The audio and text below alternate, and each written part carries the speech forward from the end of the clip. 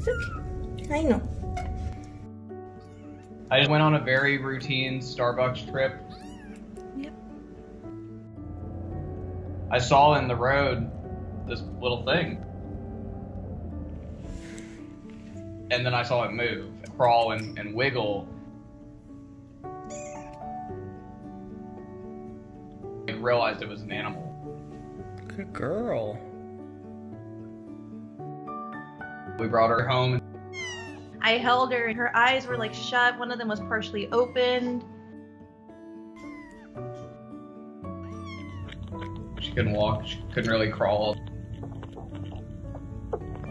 We didn't realize how dirty she was until like we started actually cleaning her. It's all very scary. You're gonna be okay. And we didn't know if she was just gonna make it through the night. He had a vet appointment. It was just like, hey, like I have no idea what I'm doing, and they like told us the very basic stuff. They scheduled a consultation with us the next day. Initially, we had tried calling the animal shelters here, but due to COVID, none of them were taking intakes. We decided, okay, we're just gonna take this into our own hands. Couldn't let her go to someone who I couldn't trust. We decided to keep her. It took her a few weeks to acclimate. And all the different feels and smells of a home versus the outdoors, I'm sure that was incredibly stressful. After 4 weeks, it started to get there. 5 weeks, 6 weeks, she started to play a little bit. And then 8 to 10 weeks was like, that's when it really came through who she was as a kitten. Oh, bless you. Easy.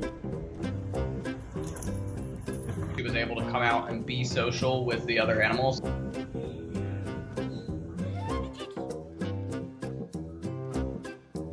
She's incredibly curious, friendly, and wants love all the time and attention, and will come and, you know, get in our faces when we first wake up.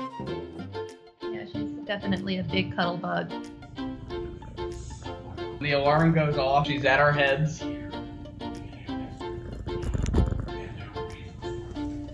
I feel like little tiny boots on my back, and I'm like, Macchiato, it's too early. Doris and her, they're definitely really close. They started really like accepting each other, and Doris started to clean her and kind of welcome her into the pack. Macchiato did start to groom herself, but certainly not correctly. Doris has definitely taught her, I think, how to groom efficiently and like make sure she's fully clean.